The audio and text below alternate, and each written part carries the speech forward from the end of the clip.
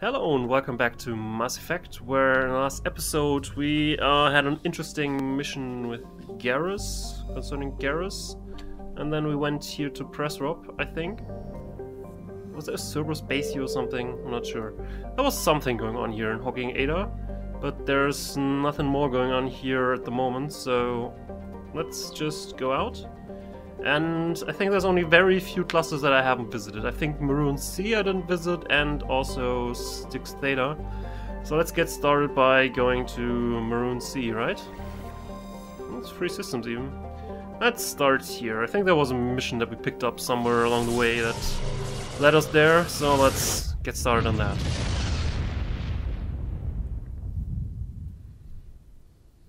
At some point we also have to go on and investigate the important mission that the Council wants to set us up on, that I have chosen to ignore for quite some time. Heavy metal surveyed. While scanning this asteroid field in the Herschel system, you discovered a large deposit of platinum. That's good. I think we already got enough heavy metal. But, well, you can never have enough heavy metal, right? So, this was something... Guess I must have imagined that. I was pretty sure there was something blinking around here. Strange. So is there something more? Here's something. Rocky asteroid.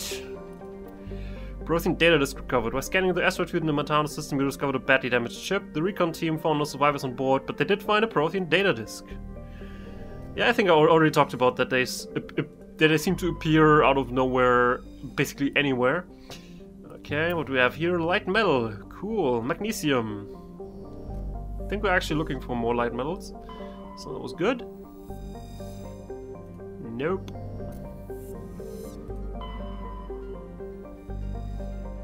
Nope. Then we have Chaska and Ilapa. I think Chaska is the planet we're actually landing on. So let's investigate that last. Chaska is a large but low-density world, fundamentally similar to its inner neighbor Inti. Like Inti, Chaska is tightly locked to Matano. The same side always faces the sun, resulting in a scorching day side and a frozen night side. In the temperate areas around the Terminator, temperatures average around 30 Celsius. Combined with a nitrogen-oxygen atmosphere, the slender band of habitable terrain allows limited colonization by humans. Chaska's ring is unique. It appears to be, for lack of a better term, a massive piece of alien installation art. These rings are made of small pieces of synthetic material and are almost invisible from space. From the ground, they catch and scatter the light of Matano in picturesque ways. It's not known who created the ring or when. Chaska is in very early development, with little more than a few pioneer teams scattered across the surface. Information is being collated about native hazards and ecology, while a massive colonist recruiting drive is gearing up back on Earth. Colony founded 3183. Yeah, that has been just recently. Very recently. Alright, let's bring Liara along for this and Garrus. No, we already brought Garrus last time. Let's bring Caden instead.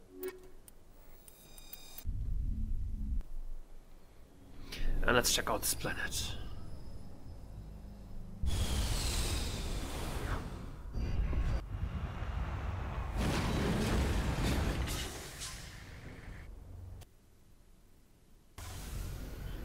Alright. What do we got here? Civilian structures, science facilities. Interesting. Let's investigate the anomaly due south of our position first. I also think I really messed up the introductory summary of the last episodes, because I think the Garrus stuff happened way long ago. It's just happened that I that was the last episode that I actually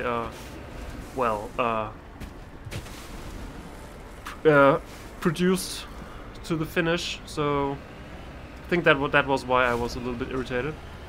And I got the Y-axis problem again. Maybe... Wait a sec. No. Input? Yes, let's not invert that.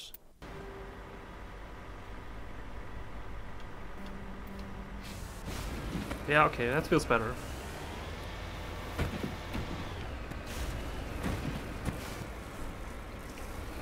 Alright, let's get this rolling. No. doesn't have the best way to drive around here. That's for sure. That's for certain. This is going pretty down. Alright, but we're fine. Pretty mountainous, the region here. Wonder why that is. I mean... Well, this is probably a difficult question to answer, how mountainous planets should be on average. So I think it's great that here we have such a variety of planets that where are some that are not very hilly and are pretty flat, and here we have one of the other extremes where it's extremely hilly. I'm not quite sure without having additional sources right now to say which is more realistic. There's a pyramid here again. Huh. And there's also an installation over there. But let's climb the pyramid just for, you know, because we can. Don't think there's anything here, but we can, and we can enjoy the view. While I'm not trying to mess up Firefly quotes again. I promise, not this time. Okay, let's check out what's going on here. Some medical kit, secure crate.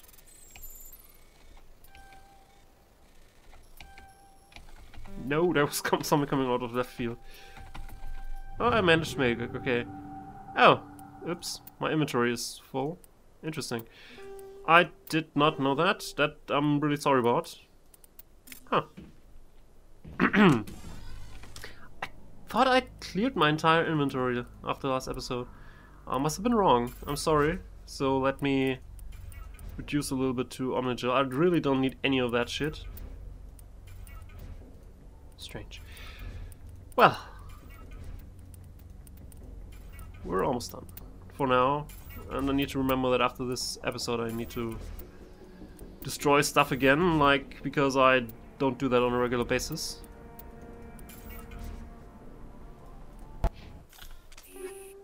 Yeah, thanks for the reminder. Could have forgotten about that already, I guess. Something here. There's an artifact here. Interesting. Another Prothean data disk recovered. There are several small Prothean artifacts in the crate, including an intact Prothean data disk. It appears to be in excellent condition. Okay. This is sort of bad. Okay. Yeah, thank you. Don't have to remind me.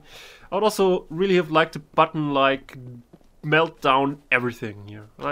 When you get a bunch of items that you can say that just, well, there's nothing interesting, let's just melt down everything. Oops, I didn't want to do that. I wanted to open up the map. Let's go to the debris first. Might be interesting, the debris. So probably just has some minor loot that I really don't need, but it could be amazing. So for the small chance that it actually is amazing, let's investigate it nonetheless. And we're almost through with all this exploration stuff. I mean, I think I might have overstayed my welcome with all this stuff that I did, but what the hell? Got enemy contacts on site.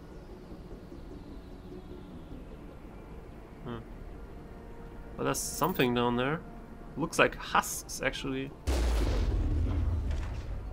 Goddess have mercy. The entire colony must have been transformed. Oh, I already forgot the mission briefing said something about that there was a small colony here with a few hundred colonists, I think. Maybe less, 150 I think, if I remember correctly, which I may probably not. And I messed up that here. Anyway, so seems like they have been turned into husks because, like, we like fighting husks apparently. Could we please get over this mountain? Thank you. Let's investigate that further. Could have also driven around it, I guess, but didn't know that before.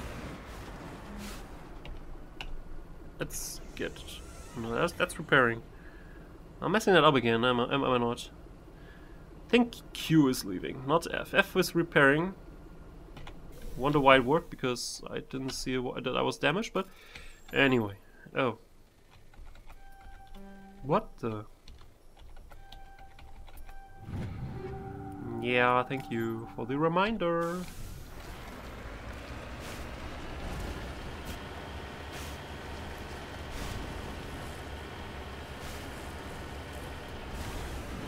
No. This way. Where is everybody? I have a bad feeling about this. You got your Han Solo now, Liara. That's a little weird. You have no right to be Han Solo yet, Liara. I mean, you're an archaeologist, and Harrison Ford was playing an archaeologist in another franchise that we knew, but say I have a bad feeling about this. There's a little bit. It's interesting. Alright, let's investigate the buildings. Maybe there's someone inside that needs saving. I sort of doubt it though. Guess there'll just be more husks. Oh yeah. Confirming guess. They're not moving. Is there a particular reason they're not moving?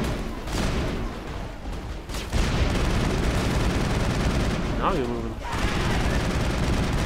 Strange behavior. Liara, could you maybe, lay down the magic over there?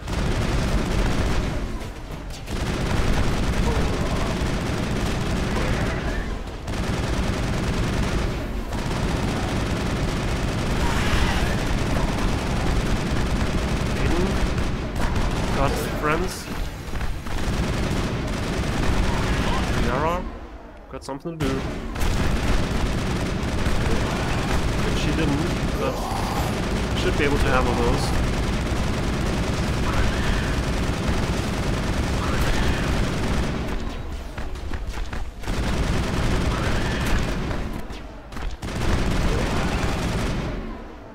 Caden is down. I repeat, Caden is down. Negative contact. Not sure why we have green blood here. Husks shouldn't have blood, right? Not sure. I always thought husks were not organic enough anymore to bleed, but I may be wrong. Yeah, thank you. At least it's a kinetic coil. It's actually one of the few things that I can actually outfit some people with, because I don't think I have enough kinetic coils, and especially the heat reducing upgrade. I forgot the name. I don't need any of that. Let me check because it bothers me. Frictionless materials, yes. Don't have enough of those yet. Juice. You don't always need to ask me if I really want to do that. Lead on, Commander. Not like this is the first time that I destroyed something.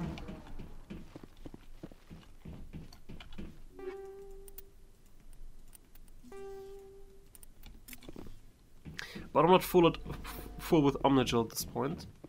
For some reason. I think I already was at some point in this game where I had 999 Omnigel, which is sort of the maximum limit for Omnigel apparently.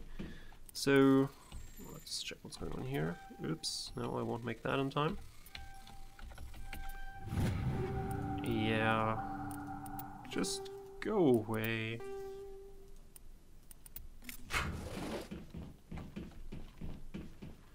Alright, guess we got this base. There's an aid station over there though, which we can get more Magigel from. Not that we didn't already have the maximum amount that we can carry, which is 10, which is quite a large number all by itself. Now we got 4 more, so we're at 10, right? Right? Right. And the grenades are almost full up again. Not sure how many grenade upgrades I have. I think it's not... I don't have a maximum limit of 10 there, but they are a little bit rarer, admittedly, and especially since I used a lot of those on Pharos. So, been here, also been there, so let's investigate the structure here too. It's over there apparently. Well, there's a mineral patch over there. Yeah. I think I want to investigate the mineral patch so I can finish the valuable materials quest, because I'm only lacking like 2 light metals and then I'm set to go. Not sure if that is a light metal deposit, mind you, but in the rare event that it might be that, I'm 1 step closer to having that finished. For, you know, the big experience boost that I get once I'm done with that. Which might bring us a small step closer to level 60. I think we haven't reached level 60 yet, right? We're Level 59 still, yeah. It's not that much left, but Redeploying. we'll get there soon. Beryllium, that should be light metal actually. Yay! Yay! Cool. That worked out really well. Thank you, minerals. That was pretty awesome. Alright. Wow, it's turn. No, that's not the proper way to turn. That's trying to get off the ridge and not turning. Can we stay on here? Yeah, almost. Almost. Okay.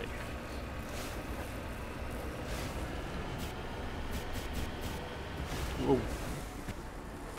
Okay, I guess with those maneuvers I damaged the wheels a little bit, and that may have been the reason for why the repairing actually worked last time when I tried that. There's spikes. Oh joy, I can only imagine that that means that we have more husks incoming. But let's not draw early conclusions yet. Oh, it's more husks incoming. I did not see that coming.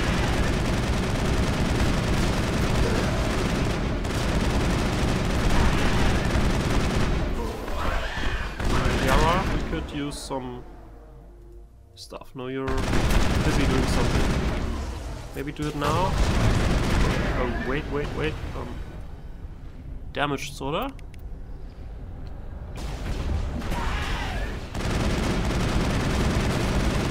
Currently I have the invisible husk attack again. Because normally these husks, when they get close, they sort of emit, I don't know what to call it. It's something like an electromagnetic wave, maybe, I don't know. It looks like an electric wave that sort of emanates from them. Like this one. But sometimes it's invisible and you can't really see it, and because normally they would only be able to damage you in melee range, but sometimes you have these waves and you can't even see it.